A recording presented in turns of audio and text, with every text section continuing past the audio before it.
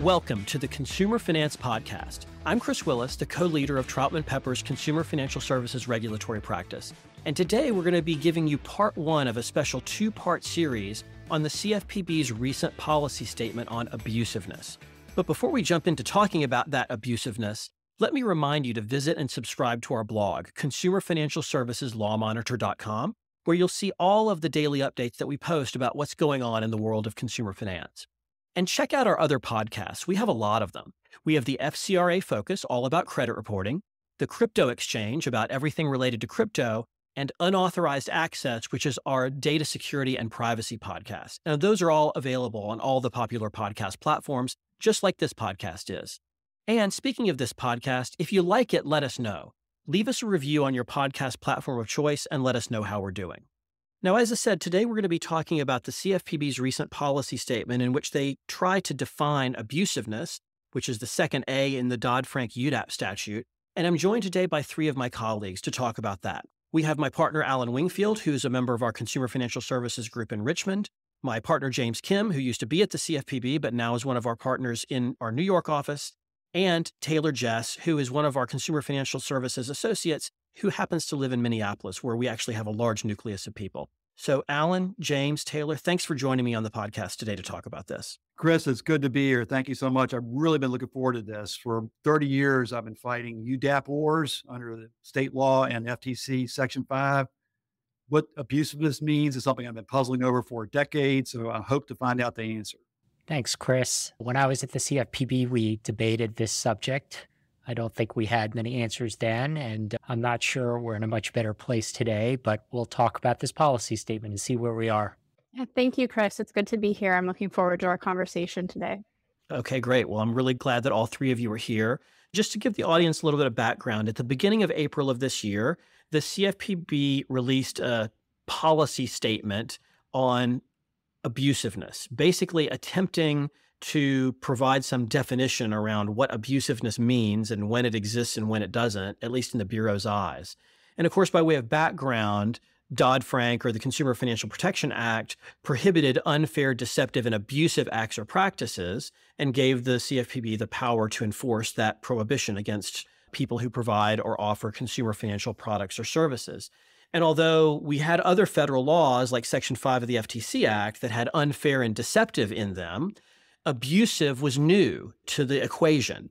Everybody's sort of been wondering for years since the CFPB's inception, what does it mean for something to be abusive? That's what the policy statement is all about. And that's what we're going to be talking about in this part one. In part two of this special series about the abusiveness statement, we're going to dive into some of the specific examples that are cited in the policy statement and talk about lessons learned, at least from the CFPB standpoint, about what constitutes abusiveness and what doesn't. But first, we're going to talk about the background of what's in this statement itself. So James, do you mind just getting us started with the background and how we got to the issuance of this policy statement? Sure. Way back in the olden days, after the passage of Dodd-Frank and the CFPB became operational about a year later in 2011, and it was a little bit before I joined the Bureau, but as I heard it, there were all hands meetings where everyone would fit in one room and people would sit on beanbag chairs in the ground and listen to Elizabeth Warren talk. Back in those olden days, we talked about what abusive meant because it was brand new, as you stated. Aside from this policy statement and a little bit here and there that we're going to cover, really the anchor point that we had then that we still have today is what's in the statute itself, right? Title 10 of Dodd-Frank. And I'll just quickly go over the statutory definition of abusive.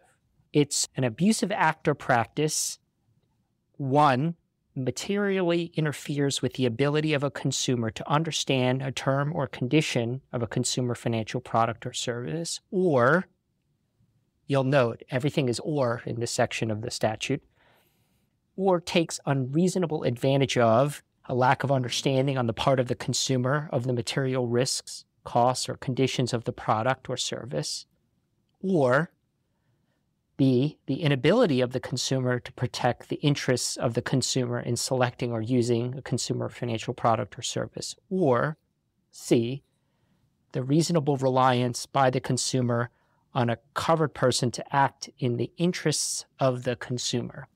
Those are the statutory definitions. We'll get into it, and kind of at the end of this, I think we're going to give you our thoughts and analysis based on what we see in the statute and in the policy statement. But I would just flag for you here that it's very focused on the consumer's perspective. There's actually very little about acting on the part of the provider or the company, but we'll talk more about that.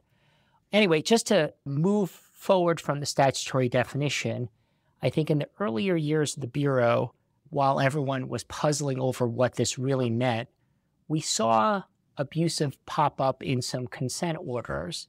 But in my view, it didn't really shed much light because in pretty much every instance that I can recall, something was alleged to be abusive, but it was also alleged to be either unfair and or deceptive. So because of the overlap, and because you didn't see in the wild, in nature, what a uniquely abusive act was that was neither unfair nor deceptive, I don't think we really got a good handle on what abusive by itself really was and how it was distinct and different from unfair or deceptive.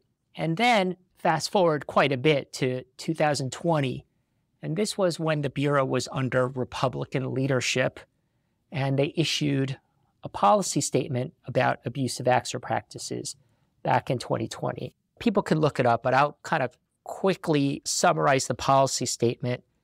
It included at its core 3 guideposts that the Bureau at that time issued to inform its use of the abusive prong, but also to signal to the market how it would interpret and apply abusive in both the supervisory context and the enforcement context. Those 3 guideposts, so to speak, were number 1, the Bureau would balance the benefits to consumers with the regulatory certainty or uncertainty, I guess, depending on how you look at it. But I think the takeaway there is, even though benefit to the consumer or countervailing benefit to the consumer is not in the statutory definition of abusive, the 2020 policy statement kind of put that in there as a consideration. Guidepost number 2, that they would try to address the uncertainty by focusing on standalone abusive violations. So that's really fixing the problem that I pointed out earlier, right? To focus on what is uniquely abusive.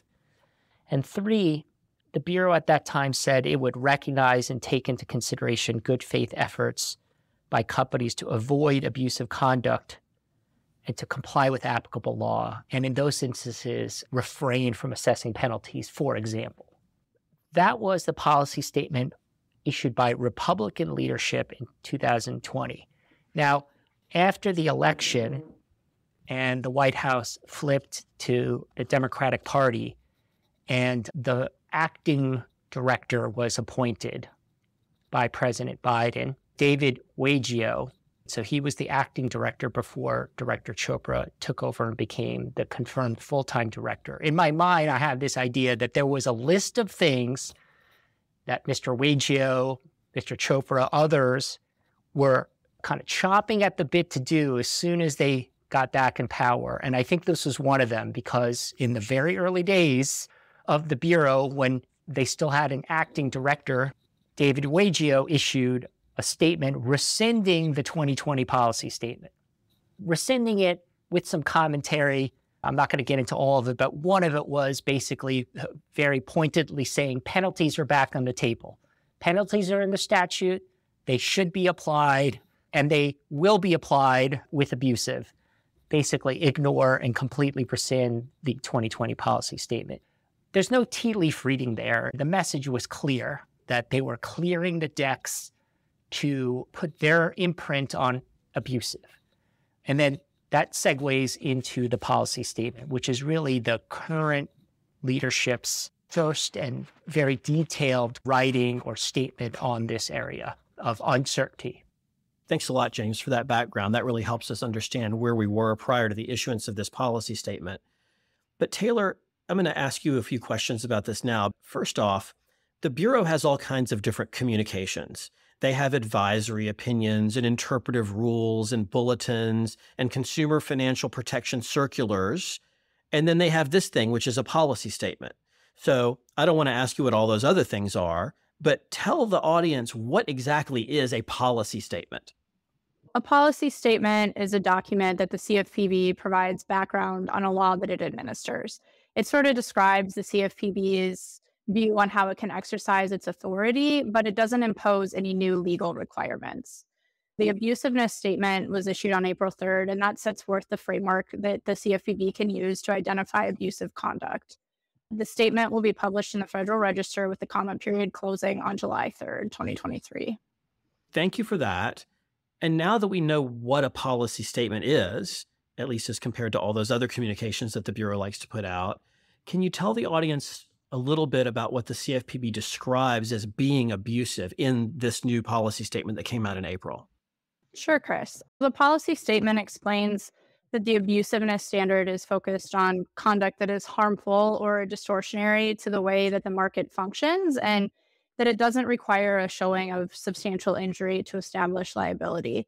The policy statement description of abusiveness largely tracks the CFPA definition of abusive acts or practices that James mentioned earlier. So just as a quick reminder, those buckets of abusiveness are material interference, and that's conduct that obscures important features of the products or services in a way that materially interferes with the consumer's ability to understand product terms or conditions. And second is the unreasonable advantage bucket. These are acts or omissions that leverage circumstances to take unreasonable advantage of the consumer due to gaps in the consumer's knowledge or understanding of material risks, conditions of the product, unequal bargaining power, or consumer reliance on the entity's requirement to act in the consumer's interest. If we dive a little deeper into the material interference bucket, the policy statement discusses acts or omissions that obscure, withhold, de-emphasize, or make confusing or just hide information that's relevant to the consumer's ability to understand product terms and conditions. The policy statement specifically mentions types of material interference. So there are what the CFPB calls buried disclosures. These are things like fine print, jargon, or poor timing of the disclosure. The statement also mentions physical interference, like hiding or withholding notices. And another type of interference is digital interference, which would be things that manipulate pop-up or drop-down boxes, multiple click-throughs, or dark patterns that make the terms and conditions materially less accessible to consumers. The policy statement also discusses overshadowing. So overshadowing would be prominently placing certain content that interferes with the understanding of the product terms or conditions. Having a better idea of what material interference is, we can discuss the CFPB's articulated approach. In the policy statement, it provides that an intent to materially interfere is not required, but that intent can show material interference. The CFPB will also consider whether the natural consequence of the act or omission would impede the consumer's ability to understand the product terms and conditions. And material interference can also be shown by a product so complicated that the material terms and conditions can't be explained, or a business function that's inconsistent with what the consumer understands the product's terms or conditions to be. I think one of the main takeaways is that these material interference considerations are all pretty flexible and leave the CFPB with a lot of discretion. As to the unreasonable advantage bucket, the analysis is a fact-intensive inquiry that examines where the advantage taking was unreasonable under the circumstances, and it doesn't matter if the act or omission is typical. The policy statement provides that an unreasonable advantage does not need to be significant if it is unreasonable. As with the material interference standards, there's a lot of discretion because people can differ as to what is considered unreasonable. The statement describes an advantage as possibly unreasonable if a windfall is received due to a gap in understanding, unequal bargaining power, or consumer reliance that the entity is looking out for the consumer's best interests. I thought it was interesting that there's also no threshold of people that must have lacked the understanding for something to be considered an unreasonable advantage. It is possible for there to be an abusiveness violation with respect to some consumers, even if other consumers do not have a lack of understanding. Overall, it seems that the CFPB is taking a no abusiveness when we see it type of approach to these abusiveness violations. Got it. Thanks. And Taylor, does the policy statement shed any light on the question that James was talking about a minute ago, which is how does abusiveness differ from unfair and deceptive acts as defined in Dodd-Frank and in other statutes like the FTC Act? Under long established guidance from the FTC that the CFPB has accepted in its examination manual, harm to consumers is central to a finding of unfair or deceptive acts. A rigorous cost-benefit analysis is done if a practice is challenged as unfair or deceptive. But in this abusiveness policy statement, the CFPB rejects the need to show consumer harm and says it's not bound to do any kind of rigorous cost-benefit analysis. Okay, so that seems like kind of a partial answer from the CFPB to the question that we talked about, but it still leaves me a little confused about what abusive means that's different from what we've historically understood as unfair and deceptive. Alan, I know that you have some thoughts about this, and I'm really dying to have you share them with the audience. Thank you, Chris. One of the interesting things about the policy statement by the CFPB is they summarized and listed lots of enforcement actions which they allege support their view of what abusiveness is. And I went through it, all those footnotes, and I was looking for examples where there was abusiveness. It was independent and separate from a fact pattern that would have been called by the FTC or state regulator unfair or deceptive. And I have to say, I didn't see one possible exception. I didn't see one case cited in the footnotes that would not have been susceptible to analysis under unfair or deceptive. So I'm going, what is the point of this abusiveness? Well, I think, being a little bit cynical, I think Director Chopra sort of let the cat out of the bag. He gave a speech the same day that this policy statement was issued. The speech is available on the website. You can look it up and read it for yourself. But he talks about the old UDAP, and he claimed that abusiveness was dealt over a long period of time. But then he makes the following observation about UDAP, old-fashioned unfair deceptive acts and practices, Section 5 of the FTC Act is administered by the FTC. He makes the following observation, quote, while unfairness and deception reach a broad set of problematic practices, misguided enforcement policies and interpretations by FTC commissioners had, over time, undermined their effectiveness, period, end quote. So he doesn't like what unfair and deceptive means, as developed over many, many decades of work by the FTC, that the CFPB itself has adopted in its examination manual. So he's going for a big old do-over. That's the cynic view. And so what does abusiveness mean? In my view, based on what I'm hearing so far, abusiveness means unfair deceptive conduct, right? It cannot be the subject matter of a proper enforcement action because the elements of the violation under unfair and deceptive as set forth by the FTC over many years aren't present. Specifically, harm to consumers, all right? And then for unfair conduct, the failure of a cost-benefit of analysis. So what is abusiveness? It's unfair plus and deceptive plus. That's my take on where this leaves us. Now, we got some experts on this call, so we're supposed to have a conversation. I'm happy to be corrected, but the cynic in me says all this is about is allowing the same kind of conduct to be prosecuted and passed under unfair deceptiveness, but without the constraints imposed by all the guardrails and nuanced tests that this FTC has built over time. Well, Alan, I don't think I'm in any mood to talk you out of being cynical today on this point. So I'm going to let what you said stand because I think you were correct. And we spent a good bit of time trying to figure out the precise parameters of what constitutes abusive. And we could probably turn ourselves in circles for the rest of the day and get no further on that. But let's take Alan's view of it and ask ourselves, where do we go from there? So James, can you address the implications of the CFPB's policy statement on things like product design and terms and conditions for consumer financial products or services? Let's get practical and figure out, what do we do with this now that we've got it? Yeah, just a few thoughts on that. And I definitely want Taylor, you and Alan to weigh on this, because this is the art part of it, which is, what does it mean? How do you incorporate this guidance into your products, into your disclosures, into your operations? I'm going to throw out a few words and concepts that are nowhere to be found in the statute, nowhere to be found in either policy statement, but I think it will be helpful for companies. They may not want to incorporate them, but they're words and concepts that apply in other areas that might be helpful. What are these concepts and terms? I think the Bureau's vision for abusiveness imposes a fiduciary duty on companies to act in the best interests of consumers. And part of that is to think about product suitability.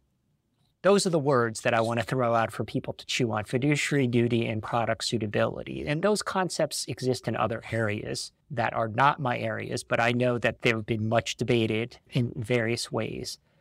I throw them out there because I think that's what the current director and the current CFPB want, right? They want a certain degree of paternalism where you think about what's in the best interest of the consumers. So in other words, disclosing all you want clearly and conspicuously isn't enough.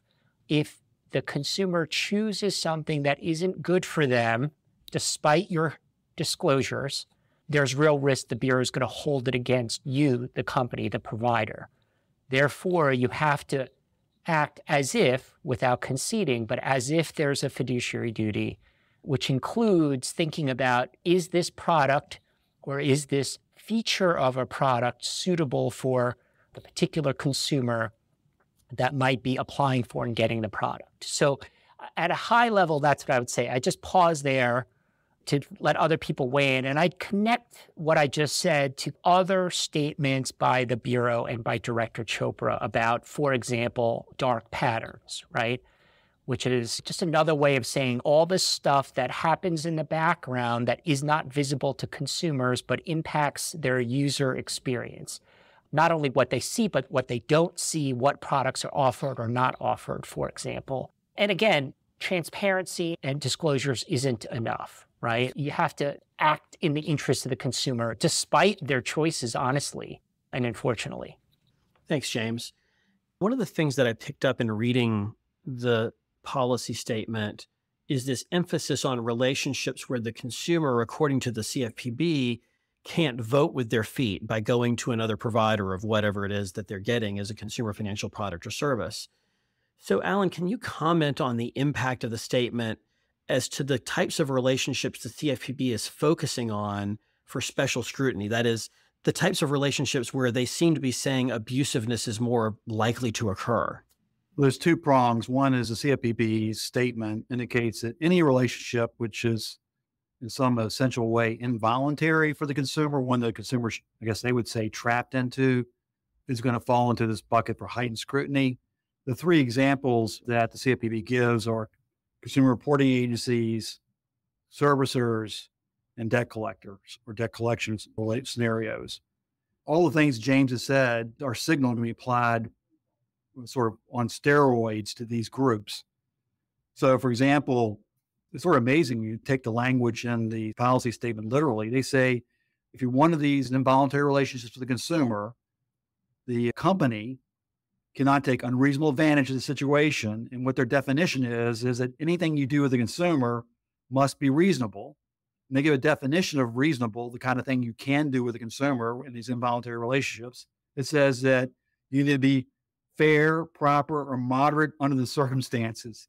I'm sort of laughing. That's literally the standard for a business under this thing, is that you have to be fair, moderate, and proper under the circumstances as gauged by the CFPB, right? All of a sudden, the contracts and services being provided by people in these involuntary relationships, particularly those in these three enumerated lines of industry, everything that they do, every service and product that they're engaging with the consumer is subject to being challenged if it's not reasonable under this test. And, you know, one of the other things that's sort of like that in the policy statement that I picked up on, Alan, is that the Bureau cites the use of standard form contracts as another indicator of abusiveness, which the thing is, in order for financial services companies to do business at any scale, they have to have standard form contracts. And let's not forget that for most consumer financial products and services, there's a whole lot of federal and sometimes state disclosure requirements that can only be satisfied by using standard form contracts. But now the Bureau seems to be telling us in the policy statement that if we use standard form contracts, then obviously, although that is not a per se violation of Dodd-Frank as being abusive, it's certainly evidence of abusiveness. So like now, I guess every single consumer product or service is sort of on the suspicious list for being abusive. Am I overreacting to that? I'm with you. I think that we're also still absorbing this, but one of the biggest potential impacts of this abusive standard is on terms and conditions. And consumer-facing companies live on standard form contracts, terms and conditions on the website to structure the relationship with consumers. And both the process of sharing these terms and conditions and creating contractual relationships around these documents, as well as the content of them, right, are both on the table to be challenged on this abusiveness standard.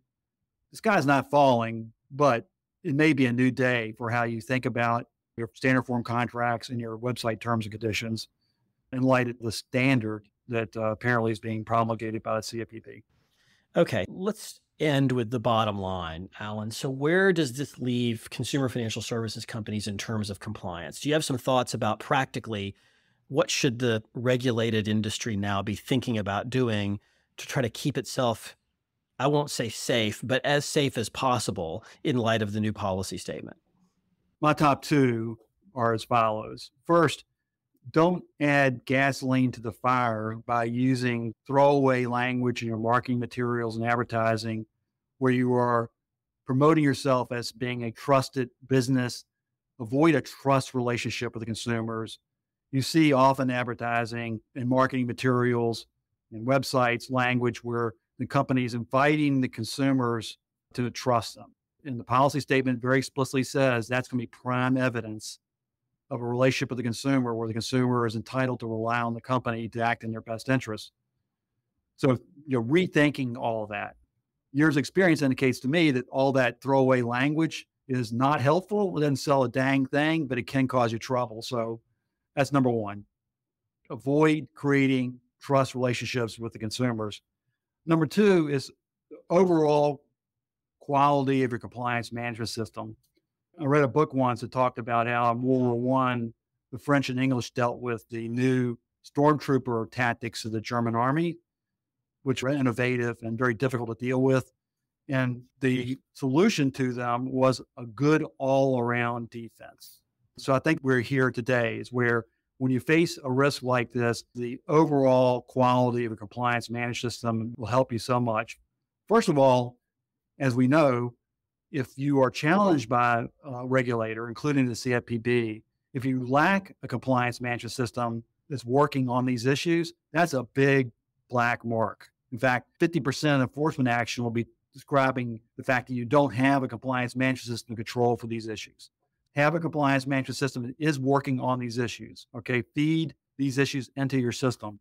It doesn't mean that the output will be any different, but you're making intentional decisions to do what you're doing as opposed to just accidentally throwing up some language on a website that later becomes Exhibit A in an enforcement action or a private lawsuit.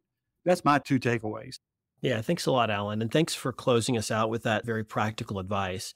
Let me thank you as well as James and Taylor for being on the podcast today and sharing their insights with our listeners. And of course, thanks to our listeners for tuning in to today's episode. Don't forget to visit us at our blog, consumerfinancialserviceslawmonitor.com, and hit that subscribe button so that you can see all of our daily updates about the world of consumer finance.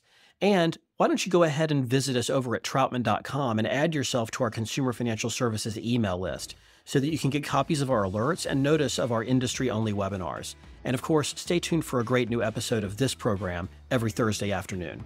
Thank you all for listening. Copyright Troutman Pepper Hamilton Sanders, LLP. These recorded materials are designed for educational purposes only. This podcast is not legal advice and does not create an attorney-client relationship. The views and opinions expressed in this podcast are solely those of the individual participants. Troutman Pepper does not make any representations or warranties, express or implied, regarding the contents of this podcast. Information on previous case results does not guarantee a similar future result. Users of this podcast may save and use the podcast only for personal or other non-commercial educational purposes. No other use, including, without limitation, reproduction, retransmission, or editing of this podcast may be made without the prior written permission of Troutman Pepper. If you have any questions, please contact us at troutman.com.